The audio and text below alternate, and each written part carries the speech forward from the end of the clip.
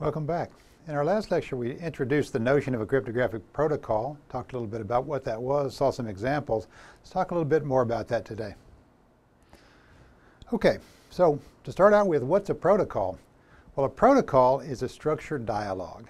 It's just an exchange of messages among two or more parties that's designed to accomplish something, some communication-related function.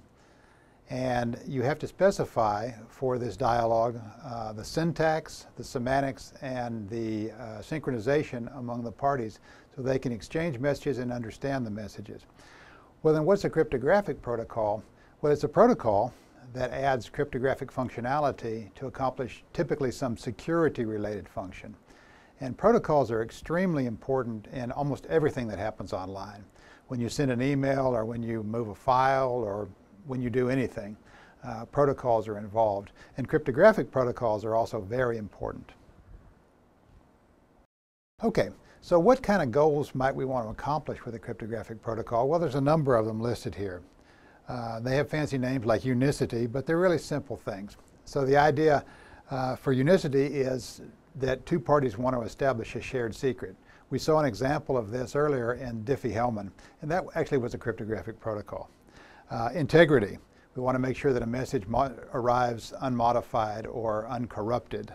Authenticity. We might want to know that a message actually came from who we think it came from.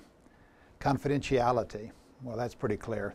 We want to send a message in such a way that an eavesdropper who's listening in can't extract the meaning of the message. And non-repudiation of origin or of receipt means that the person that sent it or the person who received it can't say, I didn't participate in this. So the sender can't say, I didn't send that, or the receiver can't say, I didn't receive it.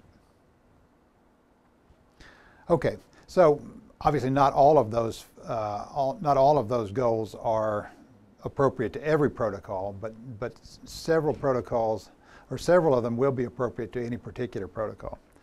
Okay, so all protocols, and all cryptographic protocols in particular, share the following characteristics. There are various parties involved in this exchange of messages, and we typically call those the principals of the protocol. And there may be two, or there may be three, or there may be n. We don't know. They're collectively attempting to accomplish some security-related function, and we saw, on the previous slide what some of those functions might be. And they're operating in a hostile and insecure environment. And this is very important to understand, because if they weren't operating in a hostile environment, there'd be no reason to go to all this trouble. If they had a secure communication channel between them, then there's no reason to use a lot of this mechanism. But typically what's happening is they're communicating over the internet, which is a very wide open, Wild West, insecure environment. And that's where the problems come in. And so the hard thing about protocols is designing them in such a way that they operate securely and robustly, even in the face of this very hostile environment. Okay, so a protocol then involves, as we said, a structured dialogue, meaning the exchange of messages among two or more parties. And so we typically describe a protocol as a series of steps where one party sends to another party a message. So for example, here we have A sends to B the message M. Now, that happens, but because of the distributed nature of the environment and the hostile nature of the environment, we don't know for sure that B receives the message. So all this step in the protocol is telling us is that A created that message and sent it, but not that B receives it. And in particular, B doesn't know that the message is coming in general. So, for example, think about, you receive a phone call out of the blue. You're not sitting there waiting for that phone call. I mean, you may be in some cases, but in general, the phone rings and you weren't expecting it. Excuse me. Okay, so here's an example of a very simple protocol, right? So A sends to B a certain message. So imagine that that A and B are trying to establish a shared key between them. So A sends to B, or creates a new key, K, session key, signs the key, so you know it's from A, encrypts it with B's public key, so it's sent confidentially, sends that message off to B. Okay?